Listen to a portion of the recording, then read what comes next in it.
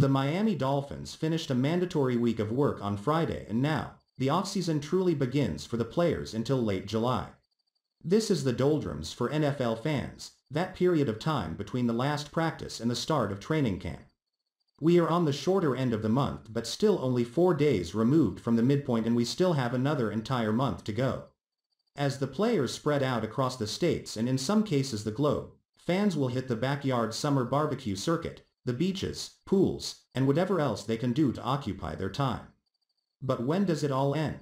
When do we get back to football? Players took their last looks at the Nova Southeastern University training facility and will return on July 27th for the first day of camp at their new Baptist Health Training Complex just across the parking lot from Hard Rock Stadium.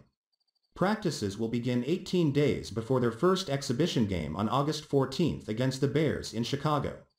The Dolphins will only have one home game during the preseason schedule, and that will come in Week 2 against the Falcons.